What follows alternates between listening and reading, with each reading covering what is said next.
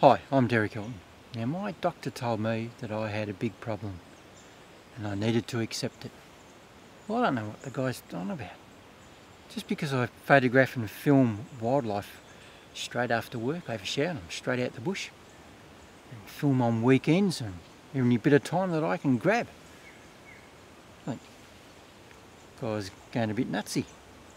I see my kids every now and then. I see the wife every now and then. I think he's got the problem, not me.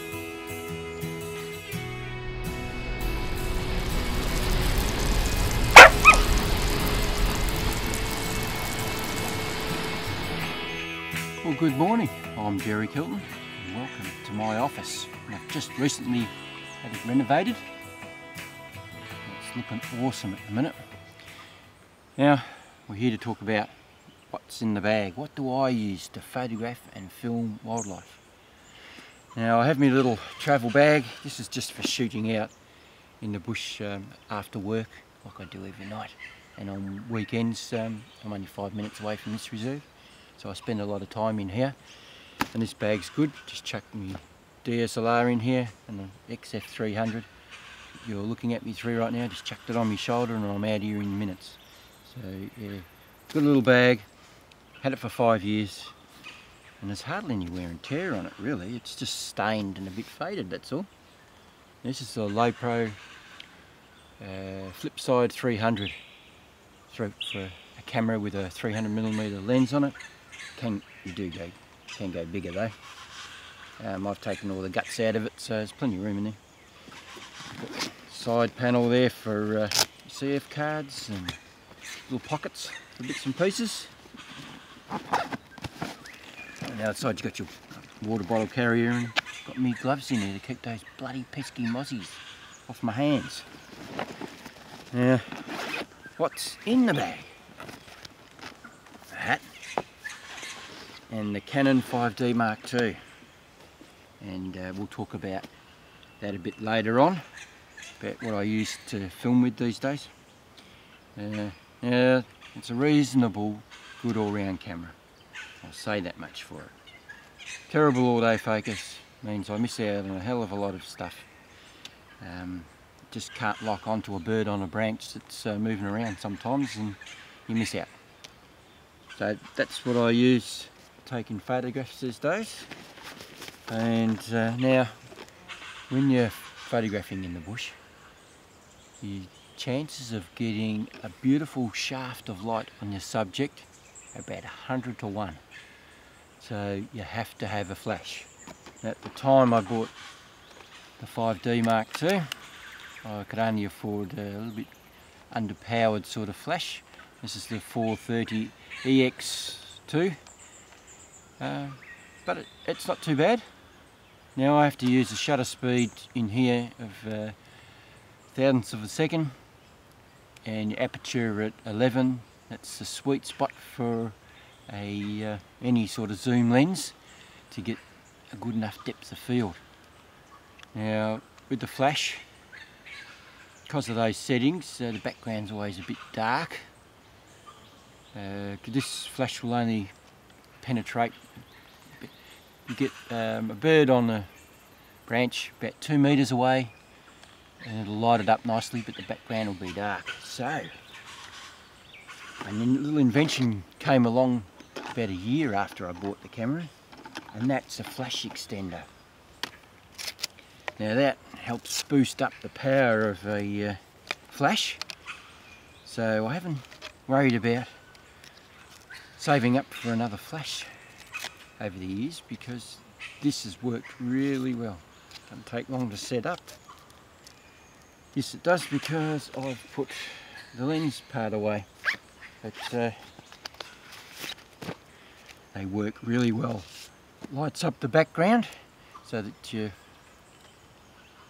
subject stands out a lot better. It gives it a much more pleasant look, that's for sure. And I can get a distance of about 3 meters, no more than 3 meters at those sort of high settings. There you go, there's the flash extender. Now it's like a lighthouse. They throw out light. It's magnified on the front part, the lens, and as you can see, I've broken it. Now I fell down a 3-metre bank, tripped down it, and saved all my camera gear, that's for sure, but just caught the edge of that and it flexed and broke. That was 3 years ago, so that's doing really well. It is getting further and further along the crack, but it's still working, so I'll put up with it until it completely breaks. So there you go. Now I just carry, that's got a, that's my old lens, the 75-300, and so is the L lens on the Canon 5D Mark II. At the minute, that's very clunky and rubbishy. That's for another review another day. What I use it for now is close-ups. I put a close-up lens on there, and it's not too bad. Get photos of your little insects and stuff, and you can chuck lots of stuff in there, jam it up with your jumper and all sorts of bits and pieces. So that's that bag. Now, when I'm going out on a big hike somewhere, I might be out for a full day, something like that, I'll take a LoPo Tracker 400, and this is fantastic. Now this is reasonably waterproof, probably drizzle proof more than anything. Has got the nice waterproof zips. It has a cover you can pull out from underneath, and it goes over top and gives it 100% waterproofing. That's a really good bag for long travels or hiking for 4 days like I did last year. October last year I went out and did a 4-day hike at Wilson's Prom, and I made a documentary about that, so you can go and have a look at it if you like after we finish here. Now this little bum bag here that comes on the top of your LoPo clips on the top there. The straps fold away inside so you can hook it back on the top. But I use this all the time if I'm just going to quickly go out and just go for a wander and I don't need anything. I don't need to take a bag or anything. Just grab my camera and shoot off with this on. It's got my batteries in it, Mozzie spray, whoops, and a cap, lens cap for the XF300. Just fell on the floor. Headphones for the XF300 because I need it for talking and listening to what I'm crapping on about now. Yeah, so that, lens cleaning kit, old dog and bone, extra CF card just in case, a torch, because occasionally I get carried away and I end up in the dark coming home sometimes. Batteries, lots of batteries for the 5D Mark II and the XF300 that I'm filming you with right now, and we'll talk about that later as well. So that's a really good bag, and it goes everywhere with me. Even if I've got these on, that is on me bum. So that's in that pocket. Chuck all that crap back in. Except for me cap, better remember that, eh? Now, in here, a little brush, cleaning your lenses. And it's something very important for anyone that's walking. I always make sure I have them in. Jogger going past. Now, the whistle, very important, because if you fall down a mine shaft, like I could do out here, and I break my legs, and I can't get out, doesn't take much energy to blow the whistle to get someone's attention. So you should always have one of them, just in case. A little pocket knife. Always take one of them with me, get a splinter out, or pop a cork if I've got a bottle of wine with me, which would be never. Now, what else we got in here? That's about it. So yes, very good for counting your batteries around in your bits and pieces, just to make sure you can keep going with your photography. So the bag, great sized bag, and it's not the prettiest looking bag neither. It's got quite a square boxy looking thing, but it does the job. It does what you need it to do. probably a little bit weighty at the time it came out. I think it was one of the lighter bags you could get because of the padding and everything. It's about around 5 kilos from memory. And there's some newer ones out, new technology, new fabrics. They've made it a lot lighter. I think they're about 3 kilos. Not with the Low Pro, but a different brand. So it's a great bag. You can put all your camping gear on there. It's got straps going in all directions. Tripod holder. You can shove a smaller tripod down the hole there, or you can have it on the outside with the straps. Straps all over the place. Got water bladder built in on the side there. It's designed for it, so it's all, everything tucks away nice and neatly. That's only a litre bladder in there, but it'll go up to about 4 litre bladder you can fit in there. Now, what do I have in here? I've got the Porter Bruce waterproof cover for that camera, for the XF300, and I can still film in the rain if I want, without too much drama. Got my LED for the light to light up my face and make myself look beautiful on an overcast day or whatever. A lens cleaner. Now, another great tool that I use for out in the scrub is snake cam. Now, snake cam's great for going into hollow logs just to check out whether there's a nest of little antechinus that I do a lot of filming with at the minute. They'll nest in tree stumps and logs and those sort of environments. So I like to try and find them if I can where they're nesting. And it's also good if you've got a bird's nest that's up too high for you to have a look inside. I can just put snake cam up there and see how it's going, where the eggs have hatched or whatever. That's a great tool to use. ND filters, all sorts of ones. That's the black filter, the one that you can take time lapse during the day with. Not time lapse, sorry, long exposures. With, yeah, I've got all the other bits and pieces that go along with them. First aid kit, blah blah blah. Got your little pockets up the top there, with sun cream in it, and notepad and pen, and your CF cards and whatever else you want to put in there. So it's a great bag. That's really good for long trips. I said, did the 4-day hike. It was very comfortable, and I've had this for about 3 years too, I think, and it's wearing very well. So there you go. That's what I have in the bags.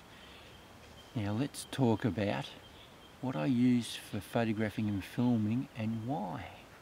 So what camera do I use to photograph and film with? Well, I've got two these days. Now I used to use the Canon 5D Mark II because that's all I had. It's a good all-round camera. Hasn't got the best focusing system on it. Pretty crap actually. To nail a lot of the birds in flight and things running around me at fast speed, the focusing system on this just can't cope.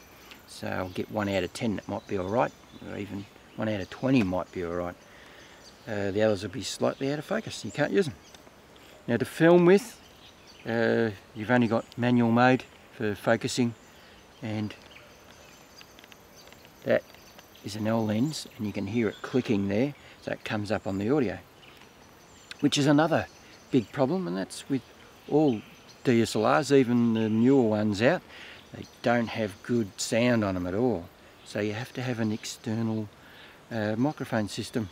Yeah, so a microphone and an audio system that will give you a good sound.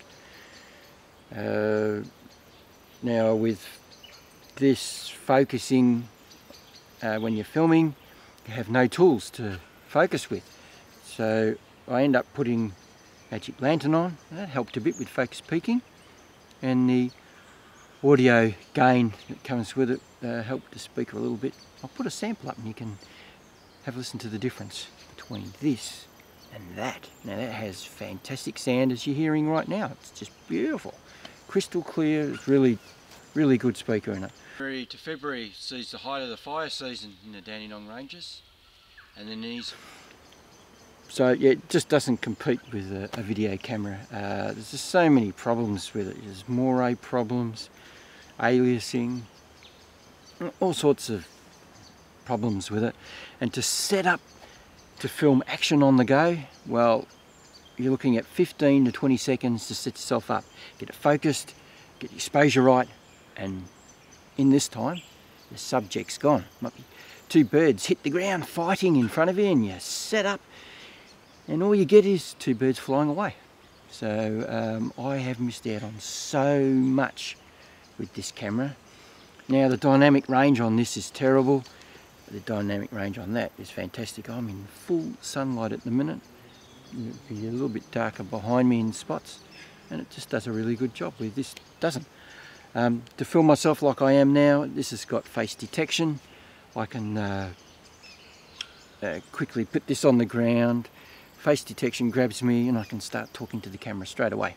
Now with this, I've got to focus, get the camera in the right position, make sure that the background's not too bright because of the bad dynamic range. Focus on a tree, go and stand next to the tree, test it, you know, get it going, make sure, and come back and have a look, see whether I'm framed properly, exposure's still okay. Go back, start talking, and think, oh, what am I supposed to be talking about? And get all pissed off and angry because it's just taken too long. And then you go and have a look at it, the background's all overexposed, the dynamic range is just gone, you've got to shift again and start all over. So it'd take me ages, and I just keep getting pissed off and angry. So I eventually bought the XF300, and man, within seconds I'm just improving, talking to the camera a lot better. If you look at my earlier stuff, go to my channel and have a look at my earlier stuff compared with the latest stuff, I've improved out of sight. Still talk crap, but I've improved a lot better. I'm a lot more relaxed in front of the camera. So to compete with the XF300, you've got a beautiful zoom lens on that. It's a 1.6 f-stop, so it's a very fast lens. Zoom of 527 and opens right up to 30mm. To buy a lens like, well, a 500mm lens, not down to 1.6, only 1.4, would cost you over £3 grand. For your audio, external audio system, and to be mobile, if you had to carry a camera around like this, I just chuck it on my shoulder and I can pan around the place, do selfies, just flip the screen around and just do selfies very quickly. You can't do selfies with this unless you buy an external monitor. So you imagine that. A setup so you can hold the camera, be mobile, with a monitor on it, follow focus, external audio, it's going to cost you £8 grand easy on top of the camera. So it's just dumb. It's just silly to chuck money at this camera, a money pit really. Beautiful dynamic range on the XF300. Well, any of the other cameras, doesn't have to be a Canon. Any camera that's built for filming will do the job 100 times better than a DSLR. Now I know a lot of the new ones out now, the 7D Mark II, which I want to get my hands on for its beautiful focusing system. Oh man, it's going to take some, I'm going to get fantastic shots and nail them all the time, photographs. So I could use it as a second camera, but I don't have to worry about audio. That'll be fine. But yeah, there's no comparison between the two. Modern day ones have got auto, got your autofocus, but really, why bother? If you're going to do like what I'm doing, photographing and filming, you need both. Get yourself a good camera and a good film camera. Alright, that's enough of me carrying on. Want to subscribe, click down there. Go and have a look at all the other things I do on my other channel, like making wildlife documentaries. Practice at making them anyway. Right, I'll catch you around the place. See ya.